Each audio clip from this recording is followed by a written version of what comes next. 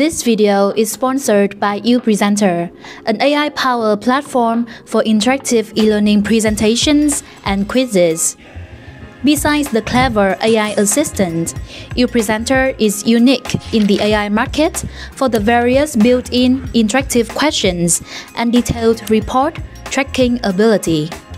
Sign up now and explore many other superior features of UPresenter AI. Okay, so when I upgrade to this latest version of Filmora, I found out that the export window is different now. So yeah, maybe it's time for me to make a new tutorial about how to export your video and how to set up the parameter in the export window, okay, just to help you export your project successfully. By the way, before trying to export the video, you need to consider your project setting first. So if you are producing video for YouTube, you need to set up your project in a widescreen format. And if you are producing video for YouTube Short, TikTok, or Instagram, stuff like that, you have to change the aspect ratio to vertical format, okay? For example, this is a horizontal format. So we need to double check the project first. We go to File and see the project setting here. And we have some option here, but the aspect ratio is 16:9. Resolution, Full HD or 1080p. And you can go to 4K also. And for the frame rate, it is 24 frames per second. And we can click OK. Supposing that you are editing your video and now you want to export it. Okay, so just click the export button here. By the way, you have a drop down menu here. And it do the same job. Okay, so you can click create video. It is the same. So now I can click export and we have a new export window.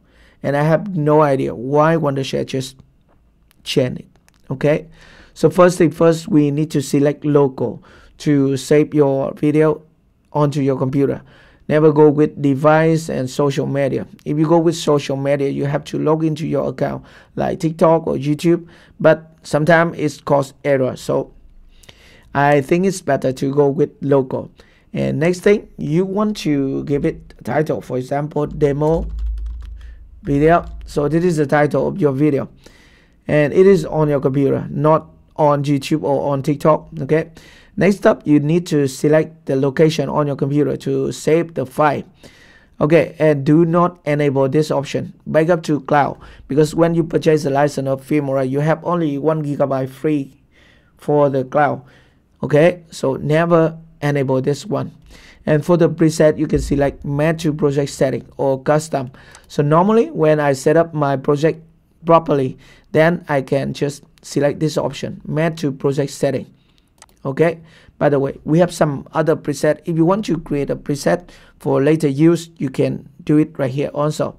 So next up, we need to select the format. For example, we can select MP4 for most of our video for YouTube, TikTok, and Reel, stuff like that. And next up is the resolution. So the resolution is the same with the project setting.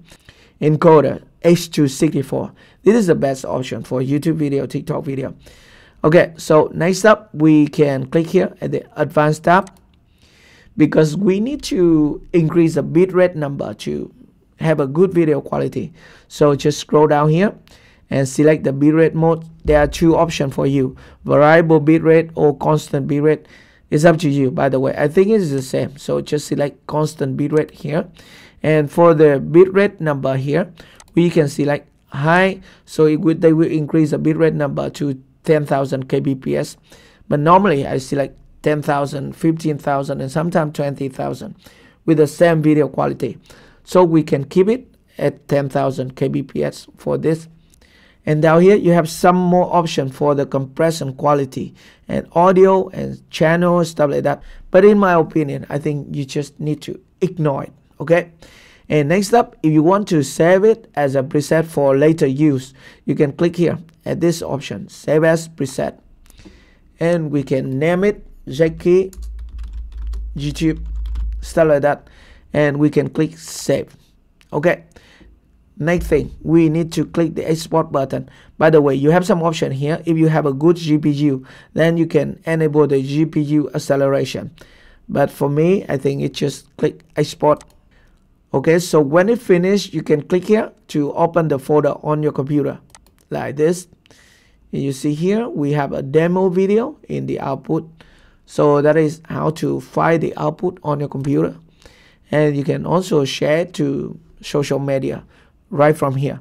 By the way, I never do that because I just upload the video from my computer manually. Okay, so this is how you can export a video in Filmora 14, the latest version.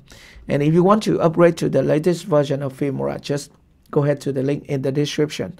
And if you want to purchase the license of Filmora, don't forget to use my special discount coupon code to save your money. Okay, by the way, you need to log into your account to export your project using Filmora 14. That's all for today's video. I hope this video is helpful for you. If you have any question, just let me know in the comment section below. Thank you very much for watching, and I will see you in my next video. Goodbye.